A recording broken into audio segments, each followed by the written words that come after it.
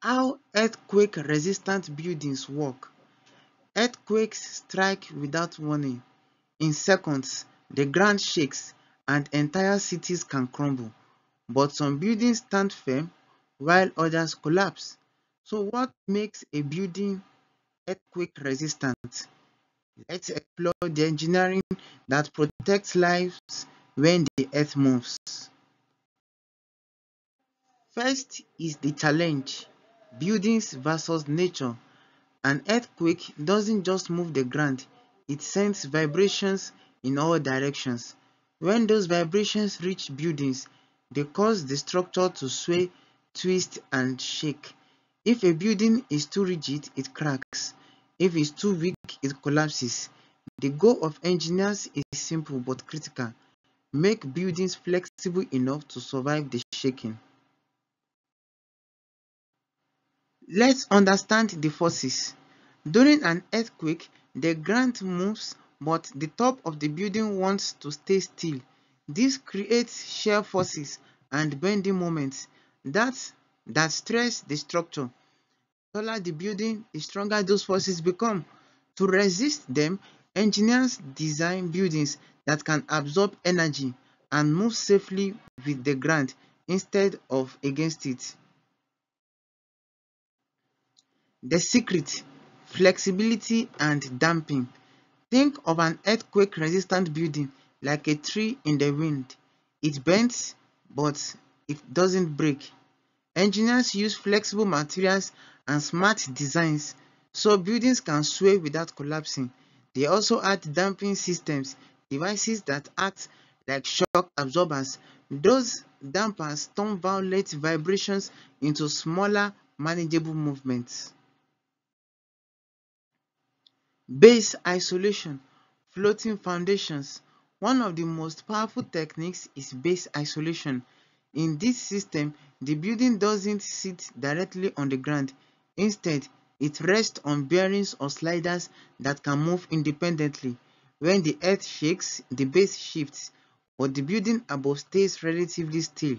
It's like putting the structure on rollers, isolating it from the worst of the motion.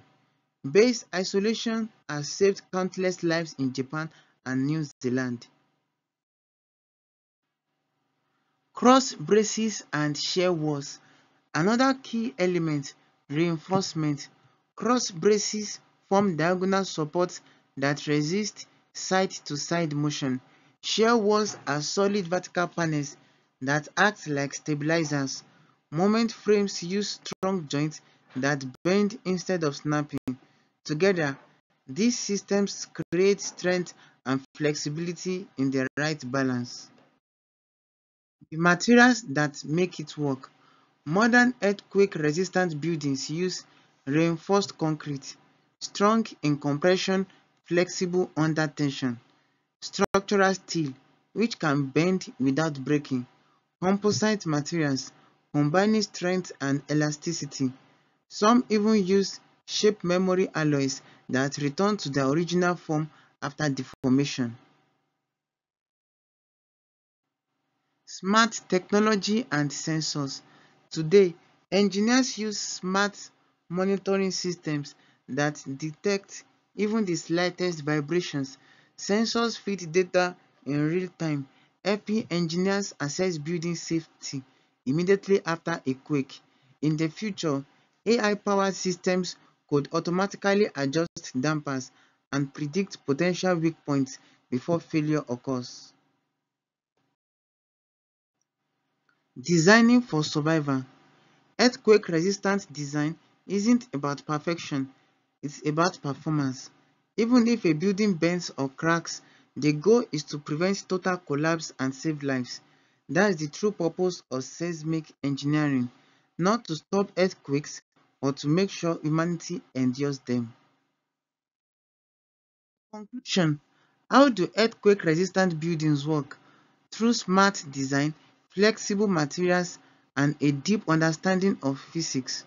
They don't fight the earthquake, they flow with it. It's one of the best examples of engineering learning from nature. Strong yet flexible. Thank you very much for watching. Like, share, and subscribe for more videos that explain the science behind modern engineering marvels. Thank you.